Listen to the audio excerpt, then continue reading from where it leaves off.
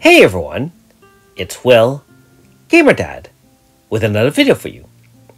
So in today's video, we're going to review Serge from the Chrono collab, and I'll do a little bit of gameplay and let you know what I think about him. But the most important question of all is he hot or not? I do like a man with a big sword. Alrighty then. Serge is our first dual zone setter, that is magic slash zone, double strike zone actually to be exact. So let's go over for his VC first. Deploy double strike slash, which is magic and slash, and physical resistance of all enemies down by 45% for 2 turns with his true VC Grasta that you get from grinding out those points. So just to reiterate, that means you can use both magic and slash users on the same team. And being that he's in the part of the Chrono collab, he can stack power levels to a maximum of 10, which will help enhance his moves. The moves we're going with is Light of Meditation, which is a defensive one of some sort. He can heal, and it stacks 3 power levels. And at max power level, which is 10 levels, you can get 25% increased max HP and 2500 restore. Just keep in mind that to get the full benefit, you essentially have to do the move 3 or 4 turns. Now, one of his other moves is Shining, preemptive slash attack, large, inflict pain, and again, depending on the number of power levels, you will eventually get it 3 to persistent, which is permanent pain, as well as extra damage, again, at max 10 stacks. Now finally, his 2 major moves for DPS is the Dash Cut Heavens. This is a slash AoE, crit damage of all party members plus 30%. Again, increased strength based on light points. So very similar to Aldo in that sense. However, it doesn't nearly scale as dramatically. So even at 16 light, he'll be pretty decent to start off with. And again, it does stack power levels depending on how you use it. Once he's level 80, I find he stacks 3 power levels when he does this move once. And finally, Sky Arrow is the single target XL, increased strength, again, depending on light points, increased damage if pain, increased additional attack based on max power level. So at 10, you get 3 additional half strength attacks. So essentially, you're going to get 2.5 times your damage. And keep in mind that both his moves do change element depending on what elements you equip. And so those are very unique to the Chrono Cross units. All 3 of them, Harley, Kid, and Serge can equip different elements, and that would modify and customize their moveset. So you can see that you can equip up to 4 elements. I'm not going to go down the whole list. They all do kind of different things, and you can really customize your team as best as you can.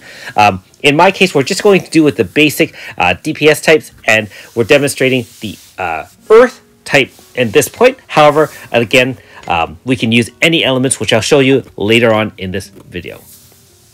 So here's his 5-star board, and of course you can go all the way up. He doesn't have any other forms, of course, just himself, and otherwise just the sword personality in order to share Grasta with. Pretty standard setup, 3 pains with enhanced Grasta ores from the newest Underworld dungeon. So let's take him out for a spin. If you haven't already, make sure you like and subscribe to my channel. I really appreciate it. I also do have a Patreon account for those who want to support me this way. So in our first example, we have the fire element equipped in the first slot. And so generally you can do the Slash Cut Heavens as AoE. It stacks 3 power levels at level 80. And so you can easily clear mobs with it. Although again, at 55 MP, you're probably going to burn out pretty quickly. Now, if you want to fight tougher things solo, you can actually use the Light of Meditation to heal himself, stack 3 power levels, and you can see that instead of 1000 the first time, as you get more stacks, it now becomes 1450. Keep in mind, it also increases his max HP by a little amount as well. And then he has 9 stacks here, so now we have full 10 stacks, as you can see there, kind of like 10 orbs like the AS verts. And you can just use the Sky Arrow, which will do 1 attack and 3 additional half strength attacks because we do have, 4 full attacks based on 10 stacks. So, first of all, you can get quite a bit of hits here. And one thing I didn't mention about Sky Arrow is if you do use it during AF, it does increase AF combo meter by 1.6 times, which essentially multi-hits plus extra combo percent, which can lead to a larger AF. That being said, Sky Arrow does not, I repeat, does not stack orbs that I can see in my experimentation. And so you would really use the Dash Cut Heavens first and then use Sky Arrow a little bit later on in the AF if you choose to. Now, one of his main strengths and unique abilities is that he can establish this dual strike stance, which allows your magic and slash units to combine together in one zone. Damage of both those units are increased by 30% still, and it decreases decreases blunt and pierce by 30%. So you can really combine different units on your team, especially if you're lacking other zone setters, on your team. So in our first example, we're going to use him as a mainline DPS. Keep in mind that in order to fight a wind type unit, you really need someone who can deal fire damage. We obviously have ASMU, Aldo at max light. We have Crest as our free slash zone setter. And of course, we now have Fire Grasta equipped on Serge in order to kind of deal damage fire type wise. Crest, of course, has fire-based attacks as well, and so on and so forth. So we're just going to do a turn 2 AF, and obviously we do have some Pain Grasta to set Pain. Now, one thing I'll say about him as a DPS, I mean, obviously at 16 light, he only has the 3 Grasta slots and doesn't have the ability to put extra badges and so on and so forth compared to Aldo. And so in this case, you can still see him dealing decent numbers, but certainly not nearly as much damage as someone like Aldo doing like 50 million. He's doing about 20 million, and that is in part due to the lack of extra slots for Grasta and power badges. But as a sole DPS unit, not bad at all. You can actually increase damage, obviously if you do extra stacking either through slash zone, fire zone, or whatever element you want to use, because remember, being that you can use any elements to equip in his elements thing, being that he's a collab unit, he can really be versatile in that sense, and slash is the most prevalent kind of unit anyway, so you have a multitude of slash zone setters, obviously Crest being the free one, or you can use elemental zones to kind of help, like in the case of if you want to VC in or use fire zone Grasta, you can help with that as well. Anyways, obviously these fights are kind of interesting because it's RNG based, and so it was a little bit difficult to demonstrate kind of his capabilities. Obviously you can also put him in like 1 or 2 turn AF setups to really use him as DPS, but he really doesn't need to do that. Alright, so in this case, even though Serge landed a fair bit of damage, unfortunately he wasn't able to finish it off, and so we had Crest as well as Aldo kind of cleaning up the mess at the end of the day.